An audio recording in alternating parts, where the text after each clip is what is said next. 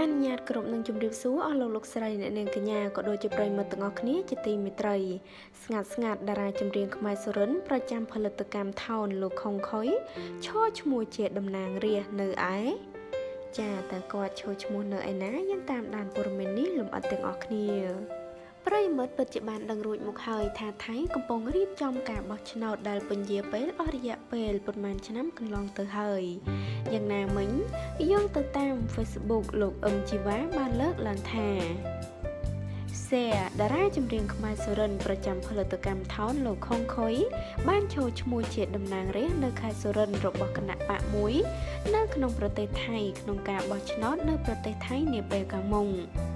នេះគឺជាប្រវត្តិសាស្ត្រហើយដែលសិល្បករខ្មែរសុរិន្ទចូលឈ្មោះជាតំណាងរាស្ត្រនៅក្នុងប្រទេសថៃហើយក៏ជាលើកទី1ដែរដែលខ្សែរាជវង្សថៃម្ចាស់ស្ត្រីអុកបុលរតនារាជកញ្ញាដែលត្រូវជាបងស្រីរបស់ស្ដេចថៃមហាវិជ្ជរាលង្កននឹងធ្វើជាបេក្ខភាពនាយករដ្ឋមន្ត្រីថៃសម្រាប់ការបោះឆ្នោតនាថ្ងៃទី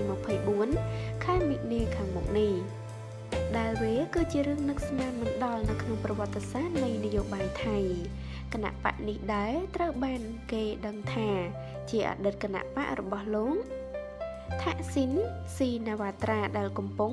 រត់គេចខ្លួននៅឯបរទេស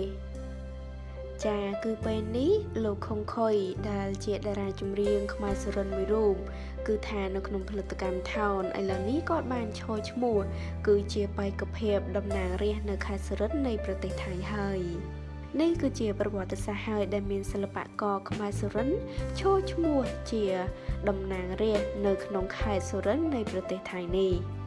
ហើយរឿងនេះក៏ជាប្រវត្តិសាស្ត្រមួយរបស់ប្រទេសថៃផងដែរដែលខ្សែរាជវង្សថៃម្ចាស់ស្ត្រីអុកបុលរតនារាជកញ្ញាដែលគឺជាបងស្រី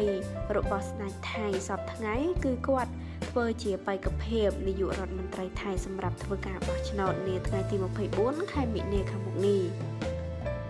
ចាហើយតេតងនឹងព័ត៌មាននេះដែរក៏សូមបញ្ចប់ទៅត្រឹមនេះអរគុណបងប្អូនទាំងអស់គ្នាសូមចុច Subscribe និងរូបកណ្ដឹងដើម្បីទទួលបានព័ត៌មានថ្មីៗល្អៗជាបន្តទៀតសូមអរគុណសូមគោរពលា